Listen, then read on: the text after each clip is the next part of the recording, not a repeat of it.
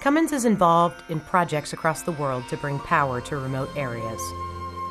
Padarwadi, a village in western India, presented a special challenge for employees at Cummins India. The village's 10 households are located in a forest preserve, connected to the nearest town by a long, narrow path that twists up a mountain. The path isn't wide enough for vehicles. Padarwadi is reachable only by foot.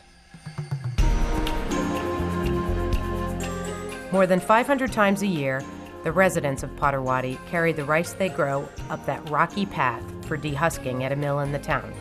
The rice is heavy and the trip is exhausting. Residents have long dreamed of having their own rice mill to do the husking. The walk to the mill consumed time and energy that could be better spent on other farming activities. But without any source of electricity, the mill remained just a dream. One thing Padarwadi does have is a rich population of trees. That's where the engineers from Cummins India enter the story. Working with the India Institute of Technology in Mumbai, the Cummins Engine Research Facility developed Cummins generators that run on oil from the inedible seeds of 3 types of trees, frequently found near remote villages in India. In April 2010, a small team from Cummins met with the leaders of the village and a charity in the region to discuss building a rice mill in Padarwadi with electricity from a Cummins generator running on vegetable oil. First, a foundation was prepared in the village for the generator building and the mill. Then, the biggest part of the job started. Bringing power to the village meant all the machinery to extract the oil from the seeds, the rice mill, and the generator had to be disassembled and carried in by foot.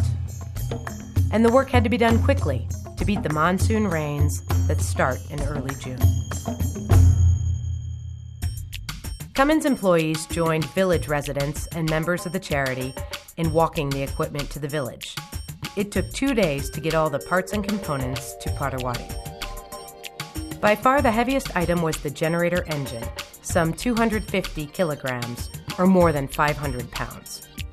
The engine was strapped to 2 long wooden poles. Lifting the poles on their shoulders, more than 20 men carried the heavy engine over the rocky path to the village. Some men wore sandals, others were barefoot.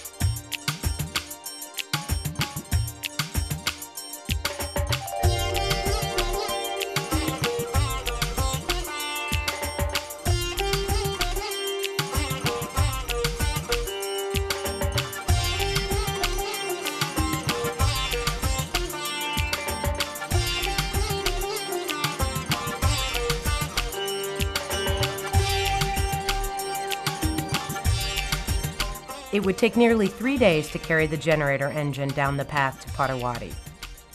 Once the engine arrived, everyone worked into the night to reassemble the equipment.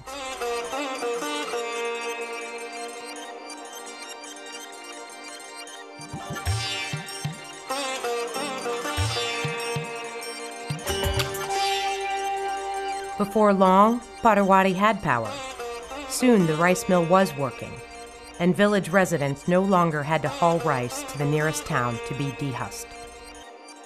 It's just one example of what can happen when the power of Cummins is unleashed to improve communities.